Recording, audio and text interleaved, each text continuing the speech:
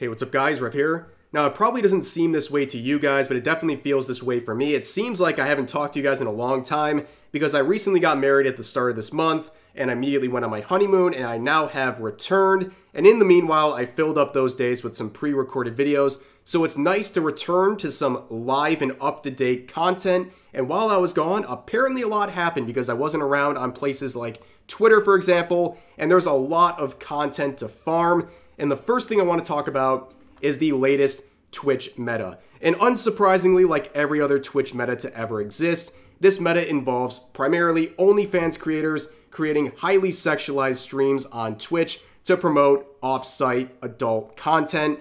And you can see right here, this trend is a very simple one to understand. It is called the topless meta, where essentially, primarily, female streamers go onto Twitch and they show everything but their actual nipples, to be frank. And that is the content that they're streaming. And it's, of course, to promote things like their OnlyFans. Now, we have seen this before, okay?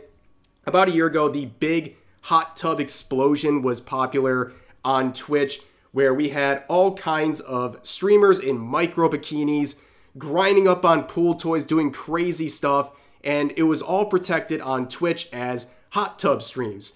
Well, eventually, a lot of users on Twitch got tired of that meta and the highly sexualized content being promoted on Twitch, and eventually that reached advertisers who also didn't like this stuff, who ended up threatening to pull their ads from Twitch until Twitch made a separate tab for this sort of content where it is highly demonetized and a lot of advertisers do not allow their ads to flow onto. And we're seeing this repeat once again. And this right here is perhaps the patient zero of this new trend. Now, Dexerto would describe this creator, who's named, I believe, Asian Bunny, as the latest streamer to do this trick. Now, I'm going to be brutally honest, I don't consider these people streamers in terms of Twitch streamers because they are only there to promote adult content, which many people don't believe belongs on Twitch in the first place. This is a very popular tactic a lot of OnlyFans creators do. They go over to Twitch, they make highly sexualized trends where they push the boundaries of Twitch to the point where they get banned, but in the meanwhile, they promote their OnlyFans account enough to the point where it's worth their while until eventually they're unbanned and then they repeat the same cycle again. This happens because Twitch has put themselves into a bind, okay? They want to act, on the one hand, that no women will be objectified on their platform, that women are safe here. And then when women objectify themselves voluntarily, like with this meta right here, they try to bury their head in the sand and act like this isn't sexualized content when it clearly is. And now they're in this weird situation where a lot of attention is being drawn to streamers like this, and Twitch is dragging their feet and trying to wait out the storm and hope that people don't continue to be mad about this and bring attention to advertisers. Well, like I said, she was the patient zero. Now we have Morgpie here, who's another person who highly popularized this trend, and it would get her a lot of attention, and eventually a lot of attention from really all of social media, where you can see tweets like this by Dexerto saying, "What's going on at Twitch?" with a picture of her stream. This tweet has nearly 100 million views. That's to give you an idea of how many people were talking about this topless trend. And the big question a lot of people are immediately asking is, well, should this be allowed on Twitch? And really, it's more about whether or not Twitch wants to allow this. A lot of people are calling out the hypocrisy of how a lot of female streamers can post content like this and not get banned. Meanwhile, male creators get banned for far less. And also a lot of people are comparing the fact that these live cam streamers can get away with a lot, but VTubers can get banned for simple things like cleavage. Now, we saw a lot of people try to shift the narrative. I've seen a lot of tweets like this, basically trying to blame straight men for the outrage surrounding this new Twitch meta, when in reality, this has nothing to do with women themselves. It has to do with the people taking advantage of this trend. Now, I'm going to splash some cold water on you guys. I think there's a lot of misinformation surrounding this whole trend, and I think a lot of people are overreacting to some of the things involving this trend, and I think there's L's going everywhere. Number one, I don't think this trend is as popularized as a lot of people are trying to make it out to be. If you went to the front page when this was at its height of its popularity, you could go through like 100 streamers on the front page. You might find 2 or 3 people doing this.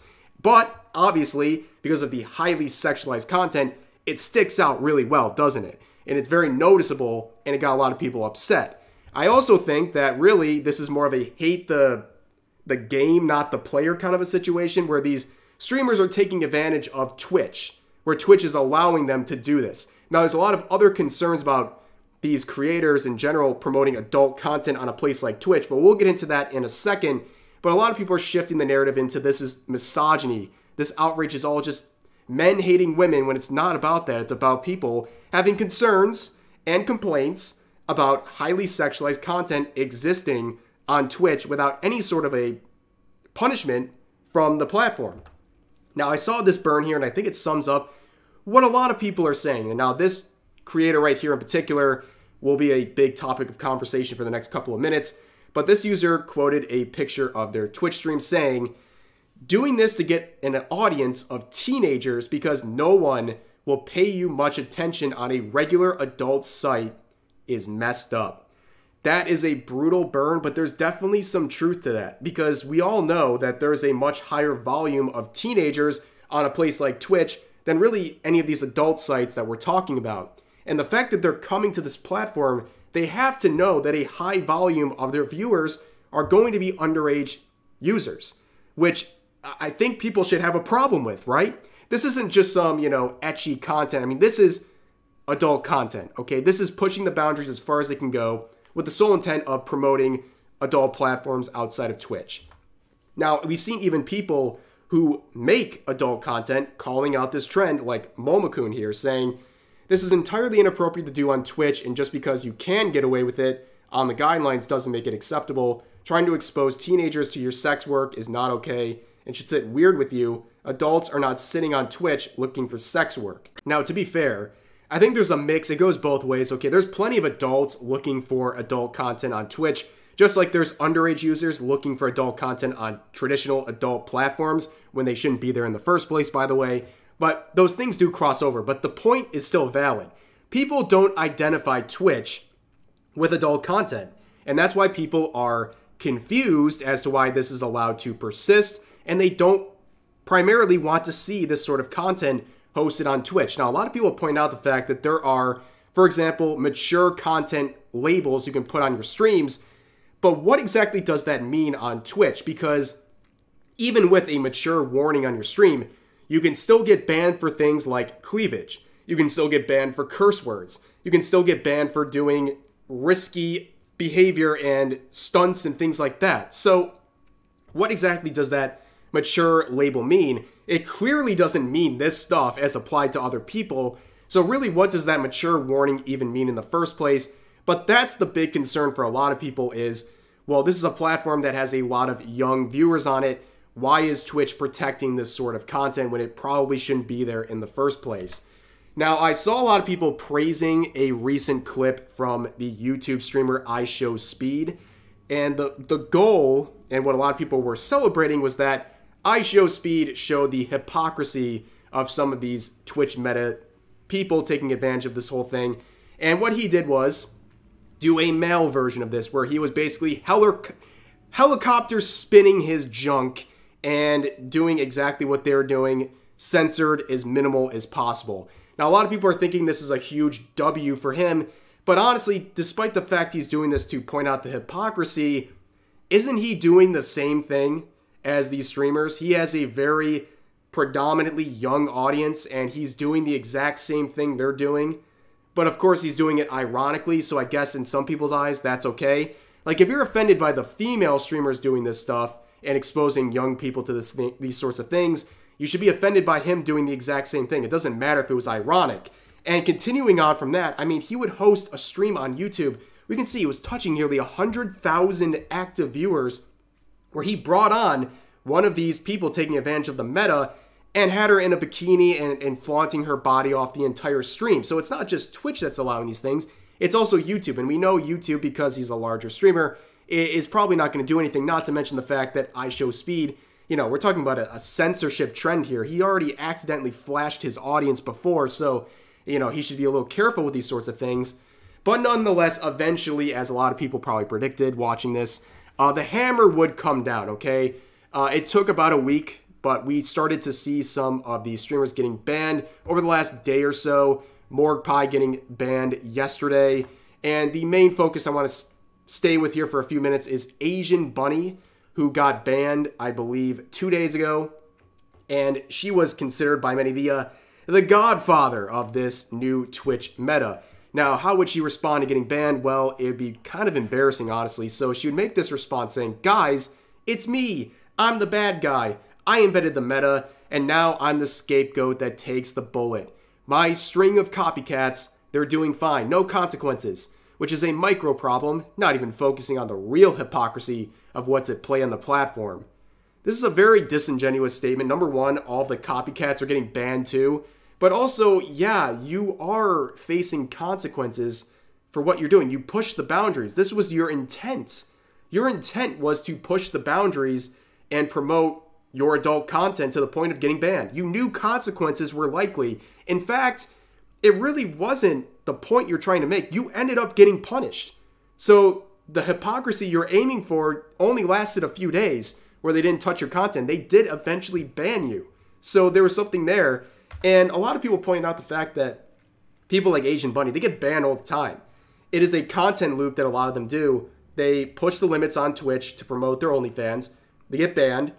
They go back to their normal adult content. They get unbanned a week later, and they return to Twitch and do the same thing, and they repeat that cycle over and over again. So this ban really means nothing. And lo and behold, to the probably shock of no one, only 2 days later, Asian Bunny was unbanned on Twitch. She basically got a 1-day ban per titty. Okay, that's the honest truth, okay? Only 2 days for doing all of this. Do you think she learned any sort of a lesson from this? It was a big plus for her adult content, obviously. She got huge promotion through Twitch on it and only received a 2-day ban, which is basically taking the weekend off. It's pretty ridiculous, but I want to touch upon one more thing before we went. A lot of VTubers are engaging in this trend. I would say that I haven't really seen anything on Twitch, but a lot of people are doing it on Twitter. And honestly, I've had enough with this whole trend and I'm tired of looking at it. So I've muted it at this point. And if you are tired, you can mute this whole relevant set of terms to avoid this stuff. But yeah, VTubers are trying to use this to promote themselves. And it is what it is, okay? People are trying to use this to promote their content by having like a halfway topless shot of their VTuber model. But I don't think a lot of them are brave enough to go on Twitch, especially after the cam streamers have been getting banned. But it was just worth noting that, of course, because we talk about VTubers on this channel. But nonetheless, that is going to do it for this video. That is the new Twitch meta. They kind of reaped what they sowed. Sort of. Did they? I don't know. They only did for at least a little bit. And I see these trends are destined to happen over and over again until Twitch actually makes a firm and actually consistent stance on this sort of content. But at this point, it seems like they're not going to do that, especially after unbanning people only 2 days after they got initially banned. It's a crazy thing, but it's Twitch's hypocrisy on this stuff, and it's not surprising in the slightest. But that's going to do it for this video. I hope you guys all enjoyed. Please share all of your thoughts about today's topics in the comment section down below, and I'll see you guys next time.